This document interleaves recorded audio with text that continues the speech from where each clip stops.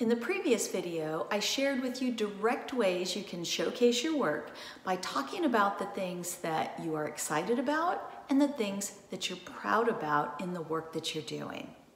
In this video, I'll share a couple of tips on ways that you can share your work indirectly. The first one is to make sure when you've asked someone to introduce you that you tell your colleague or your friend exactly what it is you want the other person to know.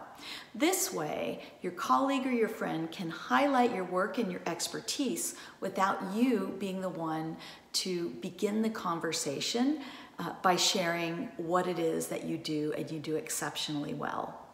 Another tip is using your out of office strategically.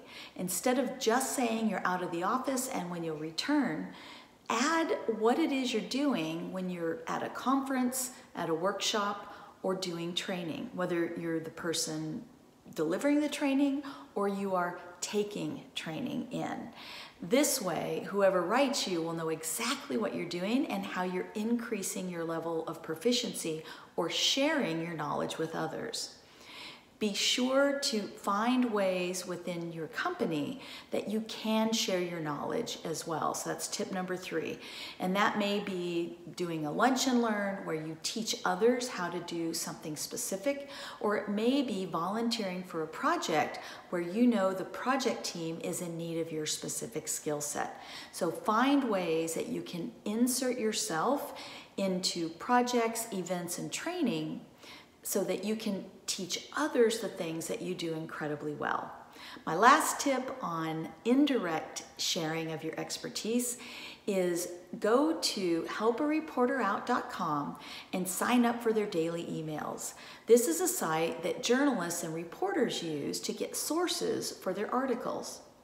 When you sign up, you'll get an email 3 times a day, and they're segmented by things like biotech, healthcare, travel, business, and you'll see one-liners where they're asking for someone with expertise in a very specific area.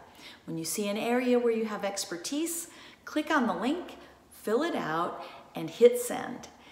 You will find that before you know it, reporters are using you as a source for magazines like Entrepreneur, Inc., Forbes, and also lesser known articles in journals. It's a great way for others to highlight your expertise, and then you can share that on social media and also include a link in your bio to the magazine on where you want people to find you, whether that's LinkedIn or your website, and you'll begin to build a circle of connections that see you as a thought leader.